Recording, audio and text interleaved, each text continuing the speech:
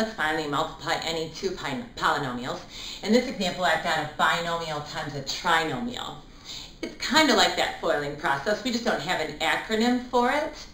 Essentially, whatever's in one group, all the terms have to be multiplied by all the terms in the other group.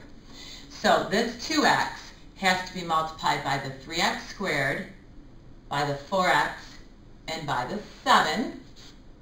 And then that 3 has to be multiplied by the 3x squared, the 4x, and the 7.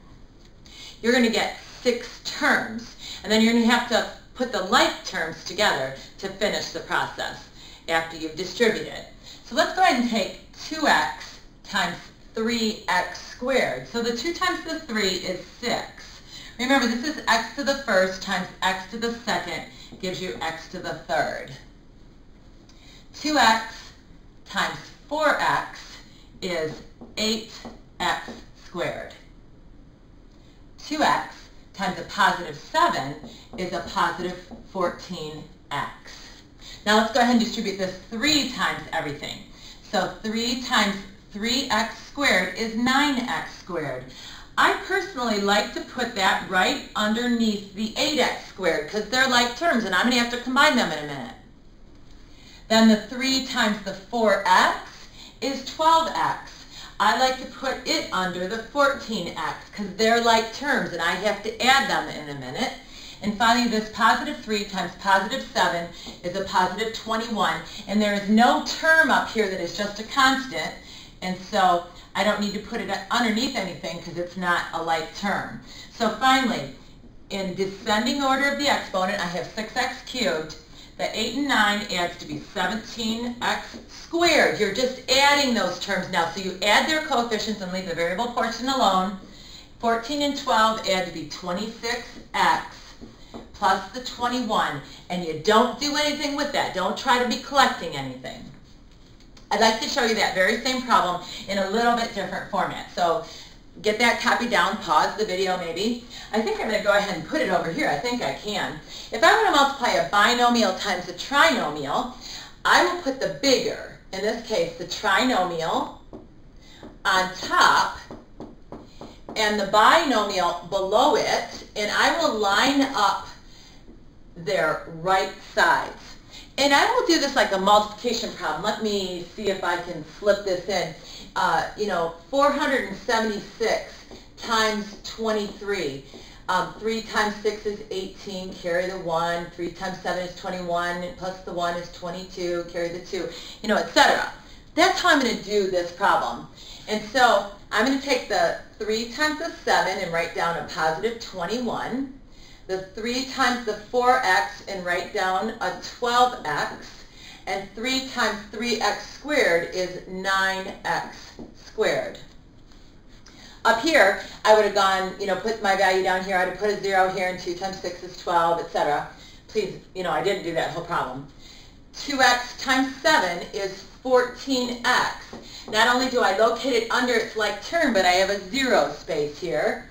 2x times 4x is 8x squared, and it's positive, and 2x times 3x squared is 6x cubed, and I'm ready to collect those like terms. So here I have 6x cubed, 9 and 8 is 17x squared, 12 and 14 is 26x, plus that 21.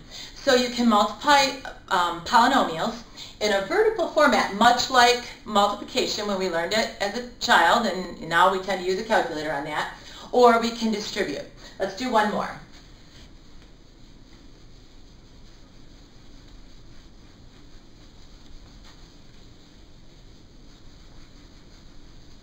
Okay, this one's got some different exponents. I'd like to take the binomial x plus 2, and I'd like to multiply it by x cubed minus x squared plus x minus 2. I tend to just distribute myself, although I do like that vertical format. X to the first times x to the third is x to the fourth. I'm adding my exponents. X to the first times x to the second is x to the third. There's a minus sign there. X times x is x squared, and x times a minus 2 is a minus 2x. So I've distributed the first term in the binomial through everything in this polynomial. Now I have to take the 2 times everything. So 2 times x cubed is a positive 2x cubed, and I'm lining it up with its like terms.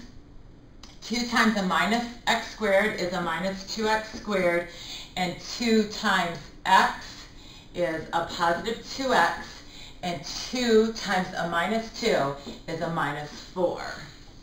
I'll collect my like terms now. X to the 4th is the highest degree in the polynomial, therefore the degree of my answer will be a 4. This one's got a negative 1 plus 2 is a positive 1 x cubed. 1 and a negative 2 is a negative 1 x squared. Those add to be 0, and I bring down my minus 4. Here's my answer. The degree of this polynomial is 4.